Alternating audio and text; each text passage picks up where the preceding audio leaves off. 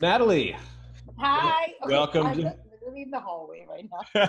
That's okay. We're not here to judge Natalie. We're just here to see how you're doing, ask some questions, have some fun. I know, but I want to look cute, a little cute. You look adorable. Like Thanks.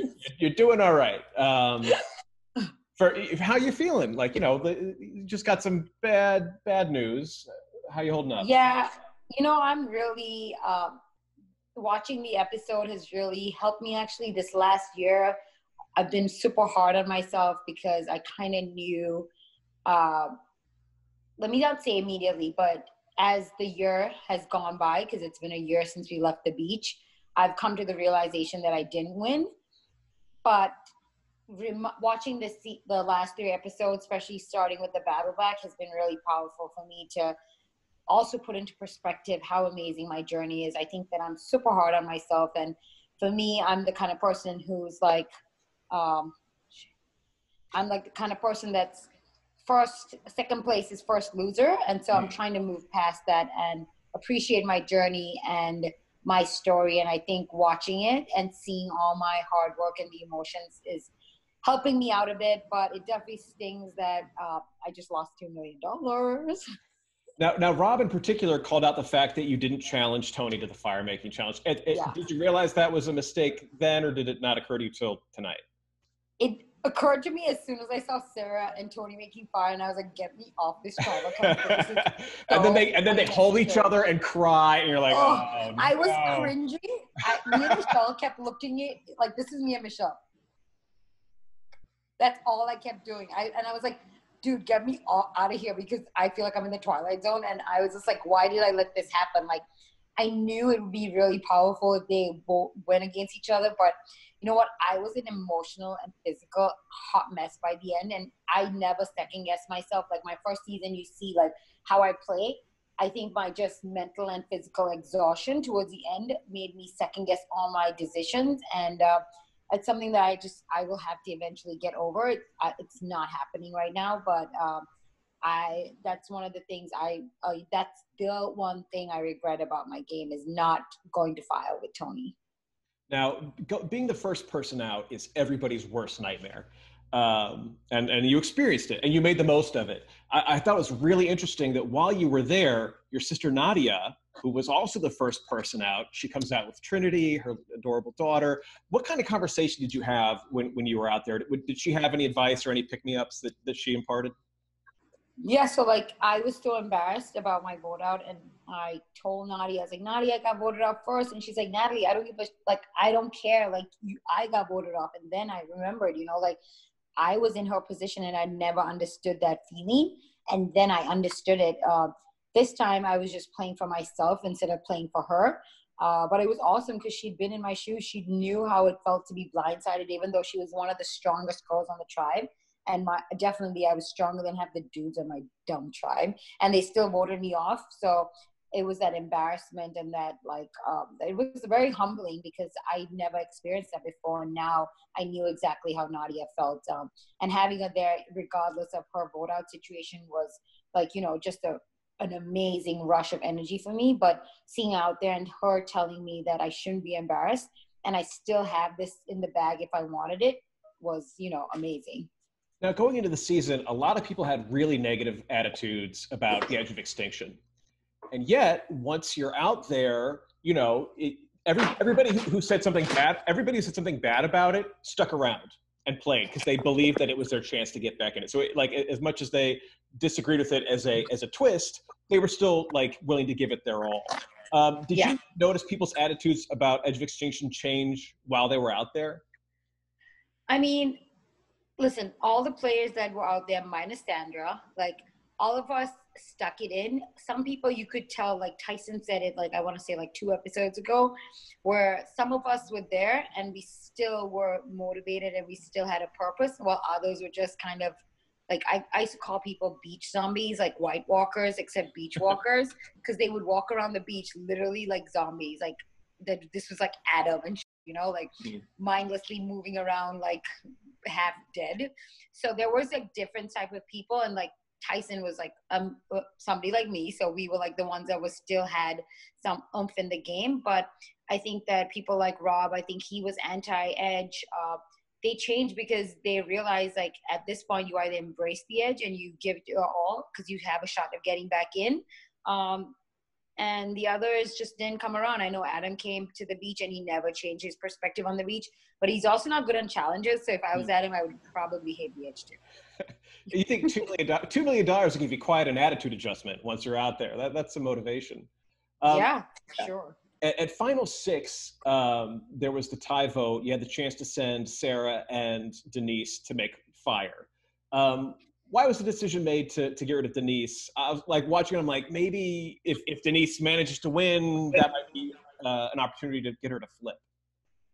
Yeah, so me and Michelle, and I just texted Michelle during the episode, and we were like, dude, we should have just voted off Sarah. But Denise was so loyal to Ben that it seemed impossible for us to flip her. And maybe Sarah was just doing a better job at duping us, but Denise was like literally stuck to the hip with Ben. Like it was a little bit awkward, to be honest. And Michelle, Sarah just seemed a little bit more moldable. So we could have just let them go to fire, but then we thought if we gave Sarah, because I don't know if they showed it, but like not really. Like we went up to Sarah and we're like, Sarah, if we pick you and we save you, are you going to be with us? Like if we need you, like we want to get rid of like, and she's like, I'm with you, which was obviously. But yeah, I wish like we voted off Sarah instead and see what we could have done with Denise. But now, when you're on the edge of extinction and you find an advantage, people were keeping them a secret. What's the motivation to do that? Because while you're in competition for these advantages, you're not in competition. Like only one of you is getting back into the game. So what was the motivation to not tell somebody that you had found something and were sending it in? Well, at the start, I just didn't want people to know that you could randomly find things because I was the first one to find something without a clue. So I kept that to myself so that nobody knew that they could find things by just gallivanting and snooping around the island. And then at the end, I didn't want people to know I'd found things because I didn't want people to be jealous that I was so rich. And people were so salty because obviously like some people had 0 fire tokens at the end and I had 14, and people were like, oh, it's only because she's been there for so long. It's like, hello, no, Amber was there for only 1 day less than me and she had 0 fire tokens, so don't blame the time because I was there for the same amount of time as her basically and she had 0. So yeah, I just didn't want anybody feeling jealous or salty, even though they did anyway. And I just didn't want to like share the information I was getting. Also, I didn't want people to know what I was sending over because until the end, I just wanted to kind of keep it to myself so that if I had like stepped on any toes, or if I said an advantage to somebody didn't like, or disadvantage somebody didn't like, I just didn't want to create any waves. Towards the end, it was harder to keep things a secret because obviously I found stuff with Parv and I found stuff in front of other people. So at that time, it was like, whatever. At this point, everybody knew. We do a word association here to get to know your tribe mates a little bit better. I'll give you someone's name. Give me the first word that pops into your head. There are no wrong answers here. And you don't have to be nice either. We'll start off with Ben. Oh, that's my response. Okay, that's fair enough. Denise. Didn't really get to know her. Okay. Michelle. Love. Jeremy. Also love. Okay. Rob. Not as good as he thinks. Okay. Parvati. Boss babe. Okay. Adam.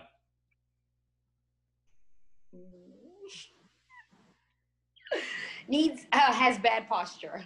Oh, okay. Sophie. Wish I played with her. Okay. Kim. Mama bear. Ethan. The most amazing human ever. Agreed. Amber. Should have voted for me. Tyson. He's like the male version of myself. Okay. Yule. I don't know. Ivy League. Okay. Wendell. Princess. Danny. So confused. Nick. Bought my advantage. Okay. Tony. He's a good winner. Okay. We'll finish off with Lucina. Definitely duped me. Oh, that's not a word association. That's too long, right? Nah, we played fast and loose here. I do want to know why. What'd you say about Danny? Was it? What did I say? Oh, Was it- she's so clueless. Yeah, how so? I don't know. Like she told, like she's just a bizarre. She's just a bizarre person. Like she's awesome and she was nice, but the things she did out on the edge and in the game just didn't make sense at all. So she was just like a. I guess if I could say, she was just like I don't know, like it's just mystery. Like nobody could ever get close to her. I feel like she voted for Tony because she was hanging out with Wendell a lot at the end, and they had Wendell, her, and who used to spend a lot of time together. And she was Team Edge like the whole time, and she kept telling me like, I have a good feeling about you going back in the game. Like she would tell me these things, and then she voted for Tony. It just doesn't make sense. So she's just I don't know, bizarre. So we're running out of time. I have some homework for you Okay. because you're coming back. You're coming back. Yes. And If I won this season, I would have retired. But now, listen, like at this point, I'm gonna go back. That's fine. There is a hole in your game. I am sending you puzzles.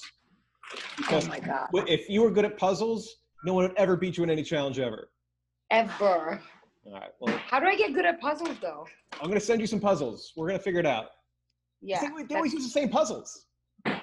You just do puzzles and you get better at puzzles? Yeah, especially they keep recycling all the same ones.